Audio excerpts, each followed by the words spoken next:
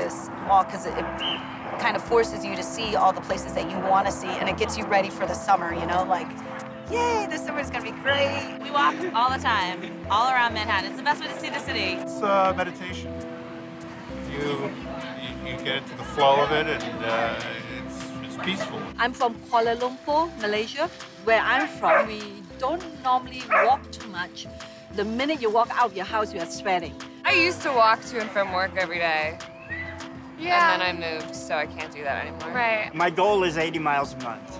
I walk in the city a lot, and I walk home probably once a week, which is like an hour and a half walk home. It's nice to see that there's a community of city walkers and that I can city walk all the way around Manhattan. Walking just makes you feel better, and when you come home, you feel great. Your feet may be tired, but you're completely relaxed and refreshed.